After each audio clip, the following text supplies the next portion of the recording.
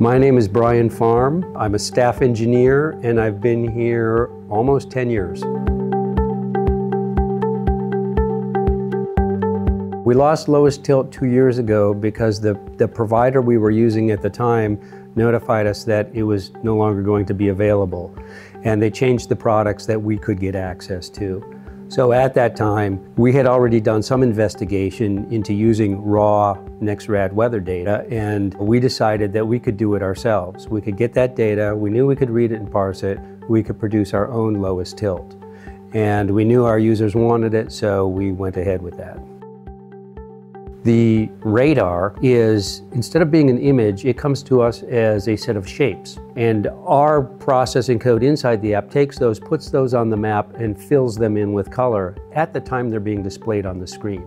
The classic radar is an image-based product. It's supplied to us as images-based pixels, and they're already colored for us, essentially. And we put those on the map. The lowest tilt is the first product that we developed entirely in-house from the raw data. And in the process, to also reduce the latency. So we worked really hard to reduce the processing time so that as soon as we get the raw data, we can ship that out to the users on the ForeFlight app. Those three types of radar, they all use the same source data, which is NEXRAD Doppler weather radar. It's the same radar that anyone would see on their local TV news or any weather app. So that each of the NEXRAD weather stations scans 360 degrees around at different elevations above the horizon.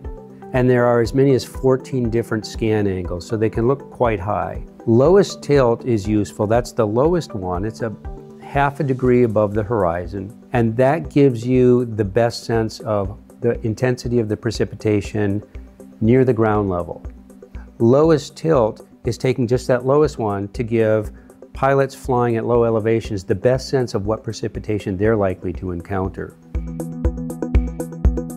The project I'm working on right now is removing some of the clutter. Much of this NEXRAD data has artifacts in it. The ground returns from windmills, various kinds of clutter. And the latest version I'm working on removes a lot of that clutter. So by accessing the data and processing it ourselves, we have a lot more leeway to process it, treat it, and present it in ways that make sense and are most useful for our customers.